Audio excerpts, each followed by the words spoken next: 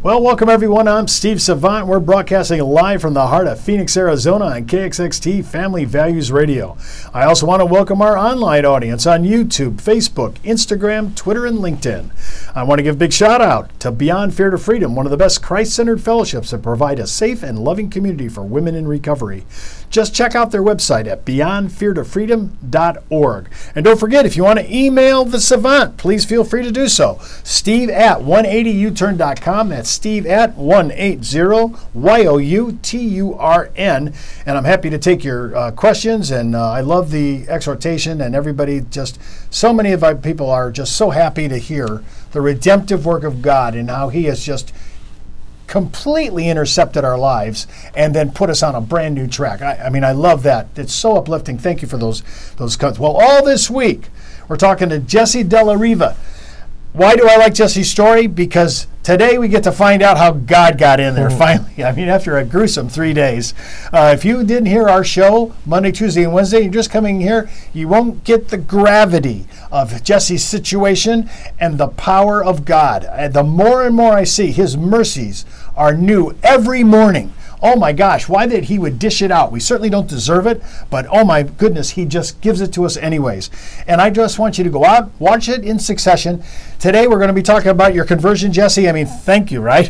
Finally, we euphemistically call this day Holy Thursday because we're talking about people. They finally go, is this guy ever going to get saved? You know? Yeah. And so you're at this place and you hear this gal who echoes, we're tagging on yesterday's show, if you're not getting that, and she's articulating your own feelings.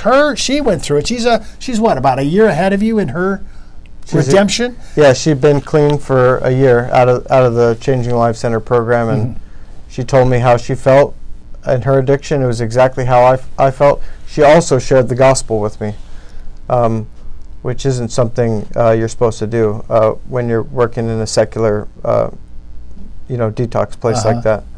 And she told me about the Phoenix Rescue Mission's men's program, which is actually right down the street from Lower Buckeye Jail, but I always walked the opposite direction of that program. And I ended up leaving Community Bridges.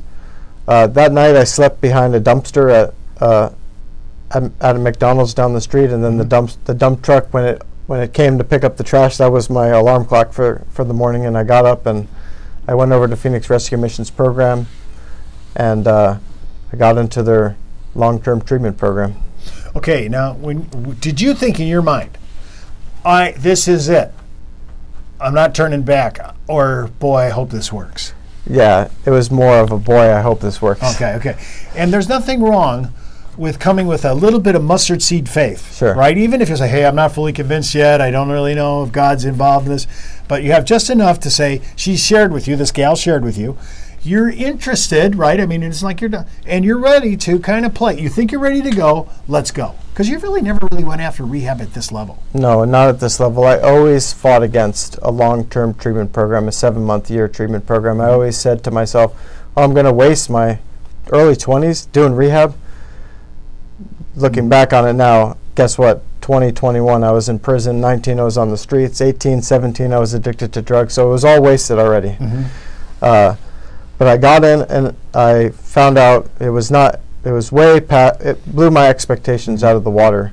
It wasn't like a militaristic boot camp where they made you work in fields for, no money. It was a community of believers and people that were in recovery that were supportive and supporting each other. And there was no drug use, which was really, I'd been to rehabs before and everyone was getting high, but not at this place. It wasn't like that. So they had boundaries there that were accountable. Yeah, it was not what I expected at all, and it gave me, hope that I can do this. Now, during this time, you're seeing other people seemingly having authentic Christian lives. They've had something happen to them. It hadn't happened to you yet, though. Not yet. All right. So what's leading up to that? The different things that were happening, how I was being supported and loved. And one night they make you go to chapel every night there. And one night I was in chapel, and there was a person giving a presentation, And at the end of his presentation, he said he changed his sermon because he felt like one person in the audience was thinking about killing themselves. And I was thinking about that day because I was just so ashamed of the things that I had done in my life. I was, burdened by the hopelessness of my life. How could I ever change? And he said he wanted that person that was experiencing that to come up and to speak with him.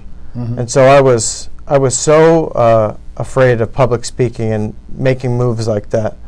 But at that point, I felt the spiritual pressure on my back, like someone pushing me to get up, and I never felt anything like it before. And so I waited for everyone to leave, but I did go up.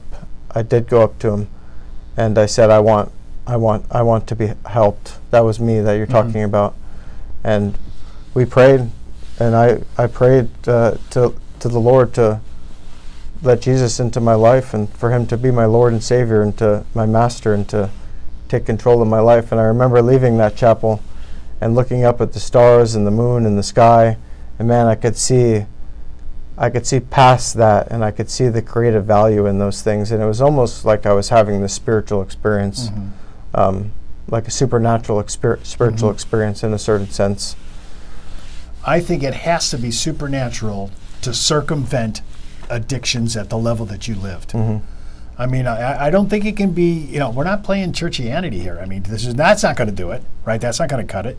So you made a commitment to the Lord. You came to the Lord. And then I really like this guy's pivot, the ability to pivot from what he was his message, and the Lord kind of tenderizes his heart and says, "Hey, listen, there's a guy in here, that you need to address."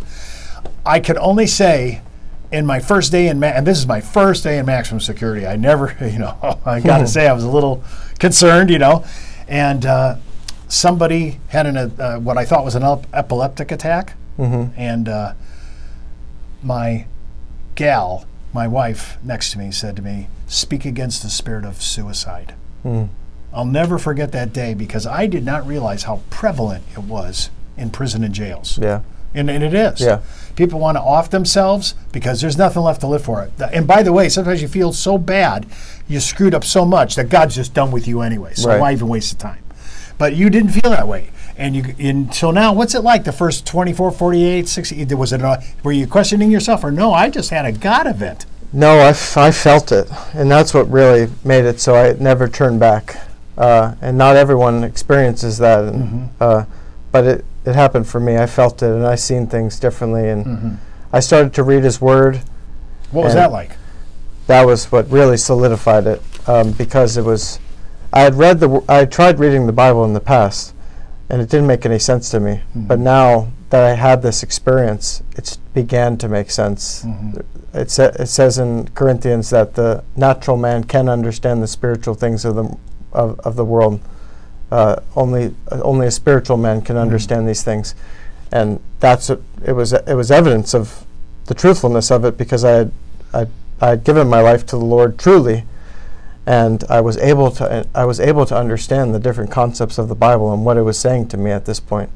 And I began to voraciously read it, and I read the whole New Testament multiple times, and I began to follow its direction on prayer and to not be ashamed of the gospel of God, to lift my hands in church, even though I was self-conscious about what people thought about me and things like that, to talk to the gospel, talk about the gospel, talk about Jesus with other believers, because the Bible said to do those things. And when I followed the will of God, man, amazing things started to happen in my life, and I was convicted of my sin before God.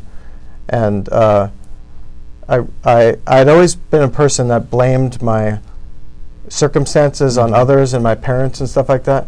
And when I came to the Lord, I recognized that only I was to blame for the sin I had committed against God. And I started to take responsibility for my life. And He gave you the power to take responsibility for your life. That's what I'm hearing when you say it like this. I mean, we seem to be so powerless when we're coming into the kingdom of God, and all of a sudden we're convicted about stuff we never were convicted about, right? We can't let it lie any longer. We can't let it bypass, just pass us by. So You got convert. You're starting to read the Word, which, by the way, I cannot underscore. People say, Steve, I've been in the Lord now. I just celebrated my 50th anniversary. That's a 5-0 in the Lord.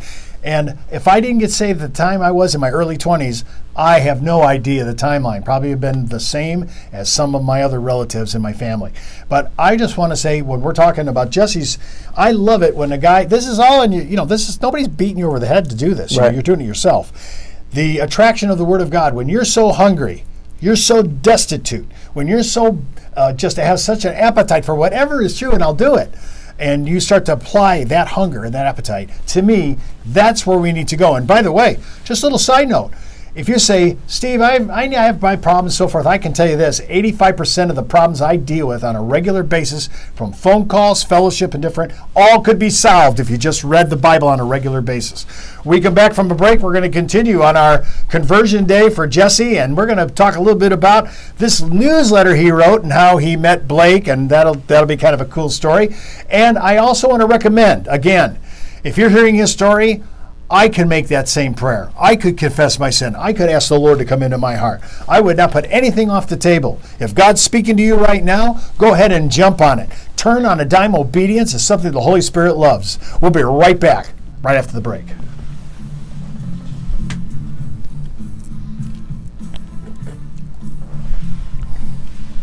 Wow.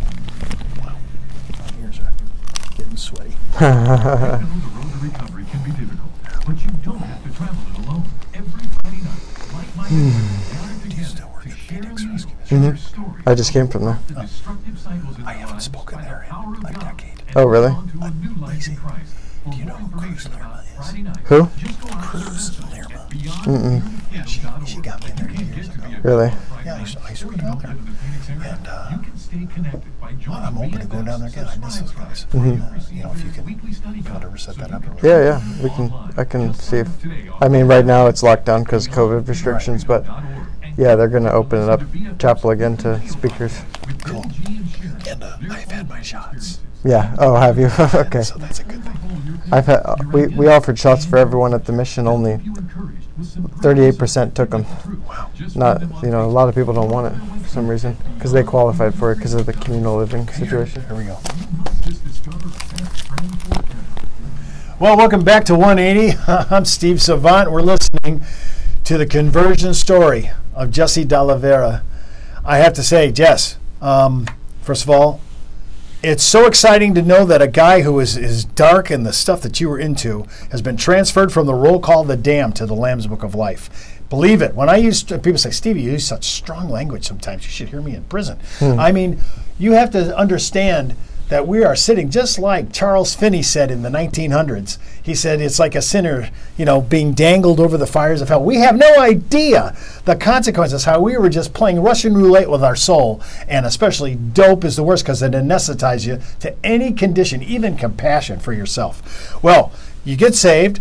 And they ask you to write a little story about your news in the newsletter, right? In the Phoenix Rescue Mission newsletter. And you do. Yep. And you mentioned this gal you talked about on Wednesday's show, this gal Blake, who not only tried to help you during your rehab, but also started sharing with you, right? Sharing the Lord with you. Yep. Well, that must have stuck with you because it got into the newsletter. Yeah, I always included in my story the woman at CBI that ministered the gospel to me and shared her testimony with me and led me to the Phoenix Rescue Mission because it was such a profound spiritual precursor moment to when I really gave my life to the Lord. And then all of a sudden that newsletter got someplace else. Yeah, so that newsletter ended up going to all the affiliates of Phoenix Rescue Mission, which includes all the parents of all the clients if they have that information. And the mother of that woman read that story and said, man, this sounds like, she said to her daughter, this sounds like you, that this guy's talking about. And the daughter looked at it and she said, that is me. I remember this guy. And so I'm just curious because I found this too. When you have people, she was only about a year out from you, right? But people, even when you're coming into the Lord for the first time, and there's a person only 1 year in the Lord, they look like geniuses. Yeah. I mean, they're the veteran, even though we know they're young in the Lord, they're still learning. Sure. But they look, when you're just being born again, people that are only a year in front of you, like Blake was, they look like they're saints. Yeah. I mean, you know. So her mom, so did she go back and contact Phoenix Rescue Mission, say, hey, was that the guy? Did she check it out? She didn't do that. She just came down there. She came down there to check for herself. I was working in the vocational development department of Phoenix Rescue Mission, and she walked straight through the doors, and she said, hey, I'm here to see Jesse. And then I seen her, and I said, hey. I was completely shocked. And we sat down, and you know, she came there to encourage me because she had learned that I was going back to school, and she knew that I was leaving the mission, and that's a hard transition for anyone, going from this lockdown environment or this structured environment to complete freedom. And we exchanged information, and I ended up asking her out on a date, and we've been married for. Whoa. I can't go from a date to I got married, right? Yeah. Okay, so I just want to make sure. Okay, two things in here I want to just touch because we're going to get into a lot of this tomorrow. Okay, you know, you wrote your newsletter. She included her. She comes to check you out to see you're doing good, encourage her, finds out you became a Christian. But in the meantime, you're heading from Phoenix Rescue to college, right? Yeah. And oh my gosh, shock and awe, some guy from GCU, right, Grand Canyon University, is doing an essay contest for a full ride. And hear this, I'm just trying to compare who you are and what you've told me now for the last 3 days. Hey, I got to go. This guy's not doing his skill sets on writing. He's not practicing, you know, writing articles about how to do dopage. This guy has no background, no English specificity, right? And all of a sudden, you go ahead and you didn't even think you're going to win, right? Right. I mean, you just did it because the guy basically said to do it. And Jesse went ahead and he did his essay, which I'm using as part of my script here. And I have to say, you won a full ride, all 4 years, right? All 4 years. All 4 years on a single piece of paper from a guy that was a drug addict. How can anybody say there is no God when stuff like this happens? It just, to me, is extraordinary. He is so extraordinary. Yeah, I always wanted to go back to school, but I never thought I'd be able to. Then this opportunity presents itself to participate in this essay contest to get a full ride college scholarship that not only included the tuition, but dorms and everything like that. What did you tell your mom when you found this out? This had to blow her Yeah, up. yeah, they were excited. They helped me edit the essay and things like that. Yeah, she was blown away, completely blown away, because, you know, she was always there for me in my addiction, but I had abandoned her. And to have all this happening, you know, was incredible. I think it's outstanding. And then all of a sudden, you know, now you're with college kids, right? Yep. And did you feel a little out of place at first? I did, yeah. I was 23, 24 at this point, and they're all 18, 19. Right. And I was living in the dorms for a little bit, but I wasn't there to engage in the college scene. I had a job. I was working for the Phoenix Rescue Mission at the time, and I was there to go to school, not make friends, and to work my job. What was your degree in? My degree was in counseling with an emphasis in addiction and chemical dependency. When you took classes on addiction and chemical dependency, were you like, I am totally familiar with everything these guys are talking about? Yeah, I had was some it more background. clinical? Was it more clinical? There was a clinical component to it. There's a big clinical component to it. But my experience with being in rehab and addiction and therapy related to substance abuse, I can't say that that didn't help me. I think it's huge. In fact, I remember when I was on an insurance side of the financial services practice, my boss came to me and said, Steve, you seem to be so well versed with the pharmaceutical pages of these applications. And I was like, let's not get into that, sir. You know, okay. So, GCU, you get a degree. Did you ever think you were going to get into college and get a degree and get a full ride? No, I didn't. I didn't think it was possible because when I came to the Lord, I didn't really want to go to a secular university because of all the temptations. Yeah, exactly. I was still young, and I could have been tempted, and I wanted to avoid that. So I wanted to go to a Christian university, but I didn't think I could afford it. You know, I was broke. I didn't have any money. My family didn't have any money for that. But then God made a way for me to do it. I think it's outstanding that God did all these things for you, and that He went ahead of you, and now you have a degree. You're using your degree. This is your job now, right? I mean, you have full degree on this. Yep. Addiction services is where you're at. You know this stuff cold from not only experience, now you have the educational background for it. And how long have you been working now at the Phoenix Rescue Mission in this capacity? I've been working at Phoenix Rescue Mission for 6 years. And you're allowed to talk about the Lord there, right? Yeah. Okay, Oh, yeah. so it's all Christian, right? Yeah, it's a Christian program. Okay, in your experience, have you heard of anybody else getting this kind of opportunity in your history, your 6-7 years in the Lord's history? No, and that's it makes me feel. By the way, this is why I'm saying it. Me either. It makes me feel kind of bad in a certain sense that I have been blessed this way when others maybe haven't. You know, because all this blessing made it so my recovery was. It became easier because of it, because I had all this opportunity was granted to me. But what I can say is God enabled me early on in program, and I did pursue God's righteousness and seek first His kingdom, and then those things were granted to me. I voraciously read the Word. I prayed on my knees every night in the program. I tried to do the right thing. I wasn't seeking out women in the program or trying to get into relationships. I was seeking out like sometimes other men do in that kind of situation.